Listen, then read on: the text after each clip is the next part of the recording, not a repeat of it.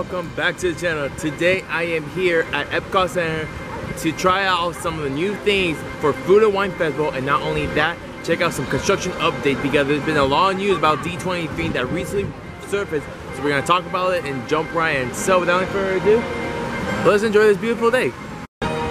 So literally upon entering the park, you see a lot of construction updates right here. They're literally going to be transforming all of this right here in different views. In the concept art from D23, there's been a lot of brand new information. This whole area here, the hub, and more down in Future World, this all is going to change for more scenery in a sense. For the concept art, it's going to be right here on the screen so you can check it out and see how it looks. Overall, it looks amazing. And further down the pathway right here, you gotta take a picture with Walt Disney's statue where he's sitting down. That right there is gonna be an interesting view because that's a completely different photo op than we normally take with Walt Disney's statue in front of Magic Kingdom. So it's simply amazing. Let's check out the new construction update at Guardians of the Galaxy new roller coaster. Again, there's a lot of going on. There's been new things, so let's go in and check it out. What's new to see?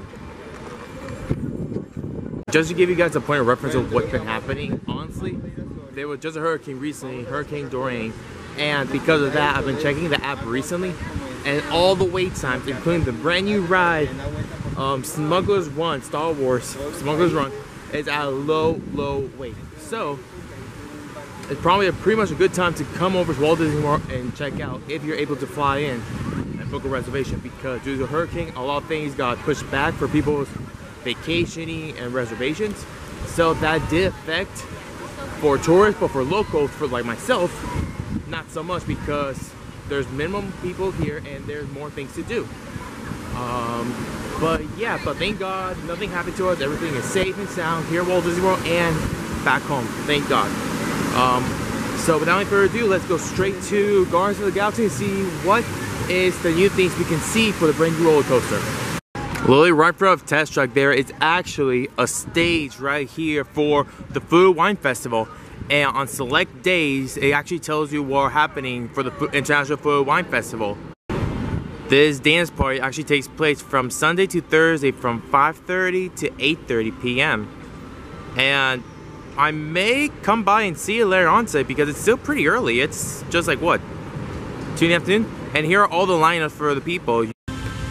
So here we are. This is pretty much the entrance to the new attraction ride known as Guardians of the Galaxy roller coaster. So all this right here will be the show building. The actual track will go up the hill into the show building on the back side right there. And so on the website that's really trusted, the WDW News Today, they talked about the new name of the attraction, which is known as Guardians of the Galaxy Cosmic Rewind. This ride at Epcot will be featured at a first reverse launch into space. This thrilling, family-friendly attraction will be featured in never-before-seen storytelling coaster that rotates to forces on the action.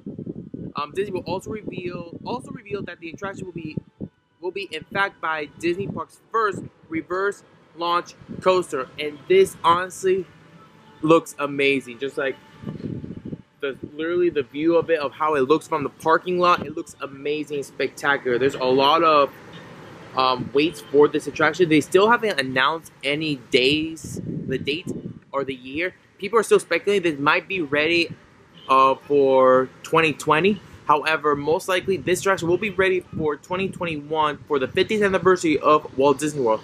But don't you worry, I am coming back to check on this and give you guys the update news of what's been happening for this roller coaster. But as of right now, this is the view, and I think it's time to walk around a little bit and check out what's here for Food and Wine Festival this year. So I actually got a International Food and Wine Festival booklet letting us know what are some merchandise, the location of food and everything, and there are some special limited edition merchandise for the Food and Wine Festival right here. You have a cutting board right here, you have a baseball shirt right here, and you have a special limited edition magic band of Minnie Mouse, Chef Minnie Mouse to be precise, a mug, a pop I believe, I don't know if they sell pops here, and a thermos of a cup right here. There's a lot, and I do mean there is a lot of good things here.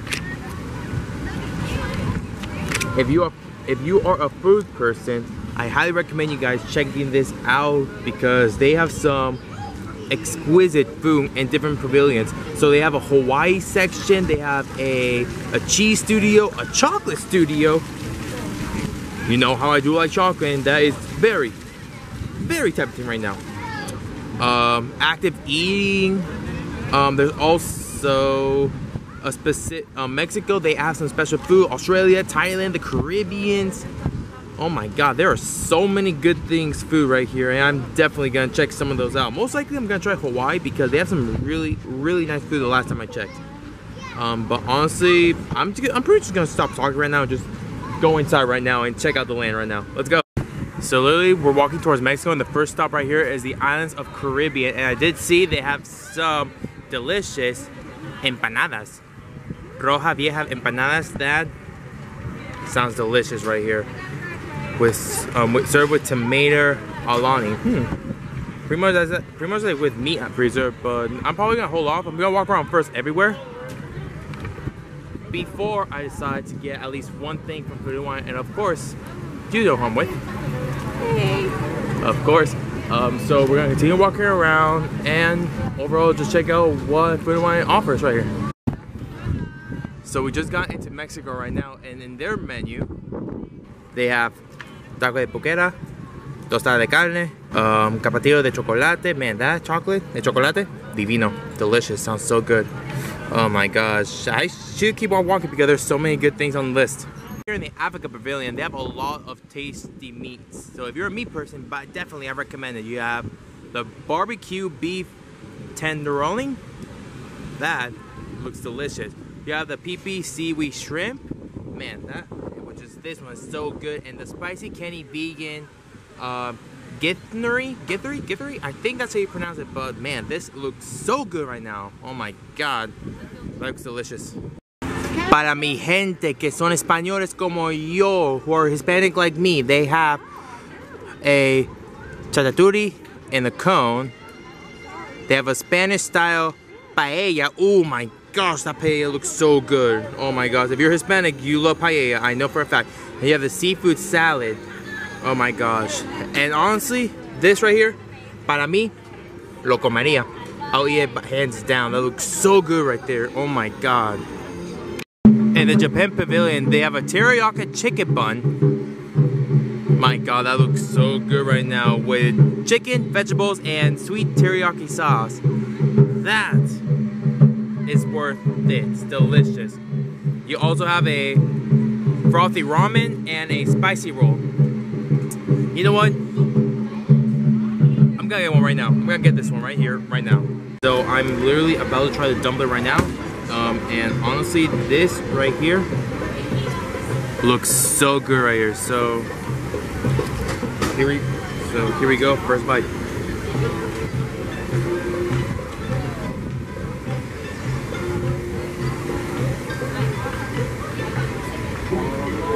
Wow. For you guys who love teriyaki sauce, chicken, and the little vegetables in the middle, you're gonna love this by far because this is truly, truly delicious.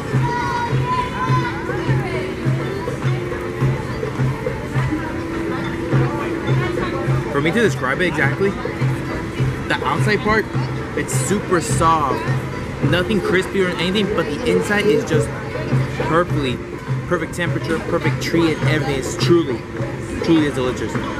I'm pretty much gonna stop talking right now. I'm just gonna finish eating this because this is so good, and we're gonna continue walking around the rest of Epcot to see what other things we can see. So here in Ireland, they have a few more. They have the roasted Irish sausage, warm Irish cheddar and stop dip, I believe, and a warm chocolate pudding with Irish cream liquor. I am so tempted by it, but I don't drink, so I'm upset. But it looks so good. Oh my God, I'm upset. I can't have it. I'm so upset. And towards the end of all of Showcase, here is the last one of by here will be the Hawaii area, and they have the Kalua pork sliders, grilled tuna tataki, teriyaki glazed spam hash. Man, I can't talk right now. And a passion fruit cheesecake.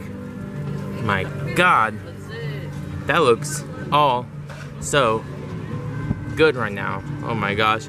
I will definitely come back and grab this next time. There will be a next time, so I'm definitely gonna cop one of these delicious treats right here. Well, Soarin' only a 10-minute wait. Let's just hop on and go on an adventure. Soarin' to tower. We are ready for takeoff.